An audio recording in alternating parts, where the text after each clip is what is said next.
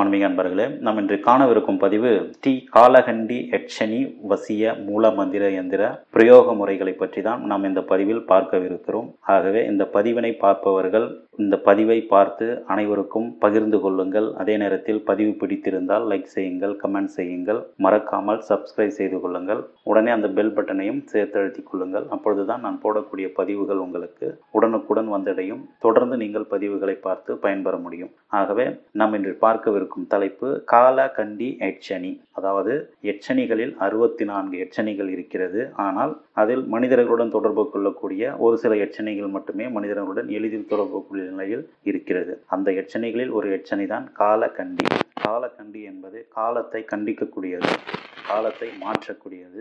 அத்தகைய ஆற்றலை பெற்ற ஒரு யட்சணியை பற்றி தான் நாம் இந்த பதிவில் பார்க்க போகிறோம். ஆக முதலில் யட்சணி என்றால் என்ன என்பதனை முதலில் தெளிவாக நாம் தெரிந்து கொண்டால்தான் அந்த யட்சணிகளை நாம் எப்படி வசியம் செய்வது, அந்த யட்சணிகளின் மூலமாக அந்த யட்சணிகளை ஆக்கர்ஷணம் செய்து அதன் மூலமாக நாம் பெரும் செல்வந்தர்களாவதும், நமக்கு ஏற்படக்கூடிய வாழ்க்கையில் பல துன்பங்களிலிருந்து விடுபடக்கூடியதும் போன்ற பிரச்சனைகளை எதிர்கொள்ளக்கூடிய ஒரு ஆற்றல் மிக்க அந்த தேவதையை அழைத்து நாம் நம்மளுடைய செயல்களை பூர்த்தி செய்வதற்கு உறுதுணையாக இருக்கும்.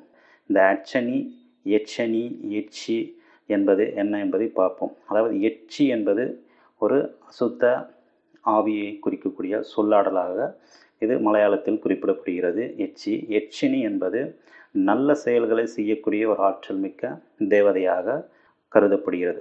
ஆக இந்த யட்சினி என்பது அதனுடைய சிறு வரலாற்றை நாம் பார்ப்போம். அதாவது கைலாயத்தில் சிவபெருமானுடன் பார்வதி தேவியார் உரையாடி கொண்டிருக்கும் பொழுது, அதாவது சாஸ்திர மதத்தை வழிபடக்கூடிய, அதாவது சக்தியை வழிபடக்கூடிய அந்த அன்பர்கள் மிகவும் வறுமையில் இருப்பதாகவும், அந்த வறுமையை கண்டு பார்வதியானவள் மிகவும் மனம் வருந்தி சிவபெருமானிடம் கேட்டுக்கொண்டதற்கிணங்க அந்த சிவபெருமான் இவர்களுடைய வறுமையை போக்கி அவர்களுடைய வாழ்வில் ஐஸ்வர்யங்களை அடைவதற்காகவும், அவர்கள் நல்ல நிலைமைக்கு வருவதற்கு, பேரும் புகழும் பெற்று பெருவாழ்வு வாழ்வதற்காக இறைவனிடம் வேண்ட அவர் சிவபெருமானானவர் அதற்கொரு வழியை, உபாயத்தை கூறினார். அந்த உபாயம்தான் அதாவது யட்சணி பூசை. யட்சணி பூசை செய்வதன் மூலமாக, யட்சணியை நாம் அழைத்து திருப்தி செய்வதன் மூலமாக, அவர்களை ஆகர்ஷணம் செய்வதன் மூலமாக நாம் எண்ணற்ற ஐஸ்வர்யங்களை பெற முடியும். ஆக இந்த யட்சணி அதே நேரத்தில் குபேரனுக்கும் ராவணனுக்குமே கூட தொடர்பு உண்டு. ஏனெனில் இந்த குபேரனே யட்சியினுடைய அந்த தேவதையை வசியம் செய்து வைத்ததனால்தான் குபேர சம்பத்தை அடைந்து வெங்கடாஜலபதி என்று சொல்லக்கூடிய அந்த பெருமாளுக்கு கடன் கொடுத்ததாக புராண செய்திகள் உண்டு. ஆக இந்த ஐஸ்வர்யங்களிலெல்லாம் தலைமையாக இருக்கக்கூடிய அந்த குபேரனுக்கே இந்த யட்சணி தேவதைகள் துணை புரிகிறது. அந்த யட்சணி தேவிகள் இருக்கக்கூடிய அந்த உலகம் என்பது யட்சர்கள் வாழக்கூடிய உலகம் என்று குறிப்பிடப்படுகிறது. ஆக இந்த பூலோகம் மட்டுமல்ல, இன்னும் நாம் காண முடியாத பல்வேறு உலகங்கள், அதாவது சூட்சுமமாக இருக்கிறது நம் கண்ணுக்கு தெரியாமல். அந்த உலகங்கள் அனைத்தும் நம் கண்ணுக்கு புலப்படவில்லை அன்றி இங்கேயே தான் அந்த உலகங்கள் இருக்கிறது. ஆகவே தான் சித்தர் பெருமக்கள் கூட 14 லோகங்கள் என்று கூறினார்கள். அந்த லோகங்களில் ஒரு லோகம்தான் இந்த யட்சலோகம், யட்சர்கள் வாழ்வது உலகம். அந்த உலகத்தில் தான் இந்த யட்சணிகள் என்று சொல்லக்கூடிய பல்வேறு தேவதைகள் அங்கே வாழ்கிறது.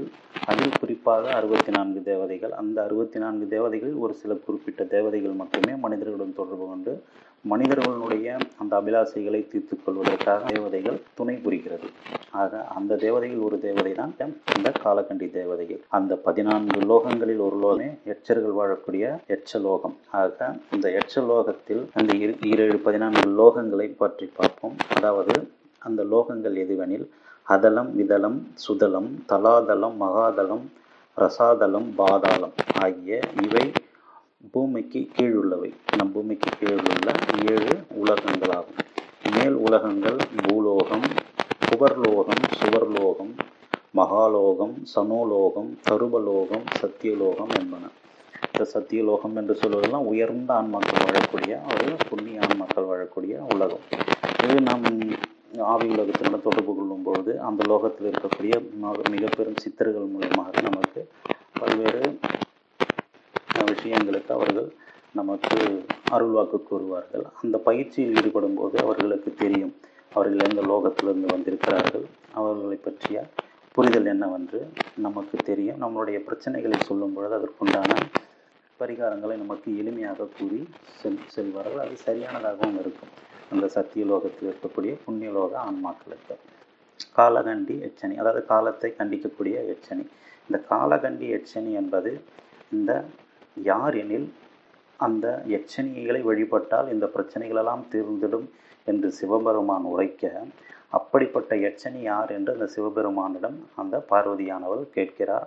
அப்பொழுதுதான் கூறுகிறார், அந்த எச்சனி வேறு யாரும் அல்ல, சாட்சாத் நீயே தான், பார்வதியாகிய நீயே தான் என்று அந்த சிவபெருமான் பார்வதியிடம் கூறுகிறார்.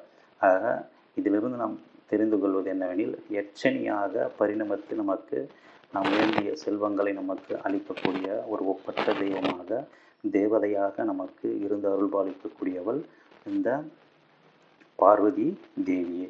ஆக அந்த அன்னை பராசக்தியே பார்வதி தேவியாகவும், பராசக்தியாகவும், வாராகியாகவும், வாளையாகவும், எச்சனியாகவும் நமக்கு காட்சி தருகிறாள். ஆக அந்த எச்சனிகளில் ஒரு எச்சனியாக, காலத்தை கண்டிக்கக்கூடியவளாக, காலகண்டியாக இந்த காலகண்டி எச்சனி விளங்குகிறாள். அந்த வாராகியை நஞ்சனி கண்டத்தி நாரணி என்று வழிபாடு செய்கிறோம். அதாவது நஞ்சுண்ட அந்த திருநீலகண்டரினுடைய அந்த கண்டத்தை பிடித்து அந்த விஷத்தை அப்படியே நிறுத்தியதால் அவள் நஞ்சனி கண்டத்தி நாராயணி என்று நாம் அவளை வழிபாடு செய்கிறோம். அப்படிப்பட்ட ஒரு தெய்வம்தான் இந்த காலகண்டி. இந்த காலகண்டி என்பவள் வேறு யாருமல்ல, பராசக்தியின் வடிவமைத்தான். இந்த காலகண்டியை எப்படி நாம் வழிபாடு செய்வதெனில், முதலில் குரு தேவரை வணங்க வேண்டும். அதாவது குருவை வணங்கிவிட்டு பிறகு குலதேவதையை வணங்க வேண்டும். குலதேவதையை வணங்கிய பிறகு விநாயக பெருமானை வணங்க வேண்டும். விநாயக பெருமானை வணங்கிய பிறகு விஷ்ணு ஆலயத்திற்கு 7 நாட்களுக்கு சென்று நம் பெயருக்கு அர்ச்சனை செய்து வர வேண்டும். இவ்வாறு 7 நாட்கள் அர்ச்சனை செய்த பிறகு நாம் இந்த காலகண்டி எச்சனி என்று சொல்லக்கூடிய அந்த எச்சனியை வழிபாடு செய்ய வேண்டும். இந்த காலகண்டி எச்சனி மட்டுமல்ல, அனைத்து எச்சனிகளையும் இந்த முறையிலேயே நாம் வழிபாடு செய்ய வேண்டும். முக்கியமாக பிரம்மச்சரியம் என்பது மிக மிக முக்கியமானது. எந்த ஒரு பெண்ணையும் நாம் ஏறெடுத்தும் மனதாலும் நினைக்கக்கூடாது, அவர்களை தொடவும் கூடாது. அப்படி தனிமையான இடத்தில் இருந்து தனிமையான அறையில் அமர்ந்தே இந்த தேவதையை நாம் வழிபாடு செய்ய வேண்டும். அப்படி செய்தால் மட்டுமே இந்த காலகண்டி என்று சொல்லக்கூடிய இந்த எச்சனி நமக்கு அருள் புரிவாள். அவள் மூலமாக நம் எண்ணற்ற செல்வங்களை அடைந்து பெரும் புகழ் அடைவோம். அதே நேரத்தில் நம்முடைய எதிரி என்று சொல்லக்கூடிய அந்த சத்ரு நம்மை கண்டதுமே ஓட ஓட விரட்டி தூங்க விடாமல் அவனை துடிதுடிக்க அடிக்க செய்து விடுவாள். அப்படிப்பட்ட ஒரு ஆற்றல் மிக்க ஒரு தேவதை தான் இந்த காலகண்டி எச்சனி. இதற்குண்டான மூல மந்திரத்தை இங்கே பதிவிட்டிருக்கிறேன். அந்த மூல மந்திரத்தை ஒரு முறை கூறுகிறேன். அதை தினந்தோறும் 1008 மூல மந்திரத்தை கூறுகிறேன். ஓம் க்ரீம் ஸ்ரீம் ஐம் ஓம் நமோ பகவதி காலகண்டி காலரூபி சத்ருநாசனி மம மம காரியம் ஷாதய ஷாதய ஸ்வாகா என்று இந்த மந்திரத்தை அமாவாசை என்று ஆரம்பித்து தினந்தோறும் 1008 வீதம் 48 நாட்களுக்கு தொடர்ந்து ஒரு மண்டலம் நாம் இதை உபதேசம் செய்ய வேண்டும். ஆக பிரம்மச்சரியத்தோடு உபதேசம் செய்ய வேண்டும். சுத்த சைவ படையல் மட்டுமே படைக்க வேண்டும். எவ்வித மது மாமிசங்களோ மற்ற விஷயங்களோ வைத்து படையல் செய்யக்கூடாது. அப்படி படையல் செய்தால் இந்த தேவதையானவள் உங்களுக்கு வரமாட்டால். பொதுவாகவே எச்சனி தேவதைகளுக்கு சைவ படையல் தான் முக்கியமானது. பழ வர்க்கங்கள், பால், பழம் போன்றவற்றை வைத்து நாம் வழிபாடு செய்யலாம். மற்றபடி வாமச்சார உபச்சாரம் என்று சொல்லக்கூடிய அந்த பலியிடுதலோ அல்லது கருவாடு, கோழி, முட்டை போன்ற விஷயங்களை வைத்து எச்சனிகளை அழைக்கக்கூடாது. அப்படி எச்சனிகளை அழித்தால் அந்த எச்சனிகளுக்கு பதிலாக எச்சி என்று சொல்லக்கூடிய அந்த துஷ்ட சக்திகளே நமக்கு வரும். அதனால் பல பின்விளைவுகளை நீங்கள் எதிர்கொள்ள நேரிடும். ஆகவே எச்சனியை வழிபடும் பொழுது சுத்த சைவ படையலை வைத்தே வழிபட வேண்டும். இந்த மந்திரத்தை தினந்தோறும் சுத்த இடத்தில் அமர்ந்து சுகாசமாக மனதை ஒருநிலைப்படுத்தி தினமும் 1008 வீதம் 48 நாட்கள் தொடர்ந்து இந்த மந்திரத்தை ஜெபித்தீர்களானால் எண்ணற்ற செல்வங்களை பற்றி நம் எதிரி என்று யாரும் இருக்க மாட்டார்கள். பலவித முன்னேற்றங்கள் உங்கள் வாழ்வில் ஏற்படும். அதை நீங்கள் கண்கூடாக காணலாம். ஆனால் அதே நேரத்தில் குருவின் ஆலோசனை பெற்று செய்வது மிகவும் சிறப்பு.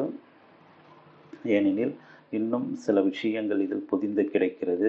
ஆகவே இதை செய்பவர்கள் குருவின் ஆலோசனை பெற்று செய்வது சிறப்பு.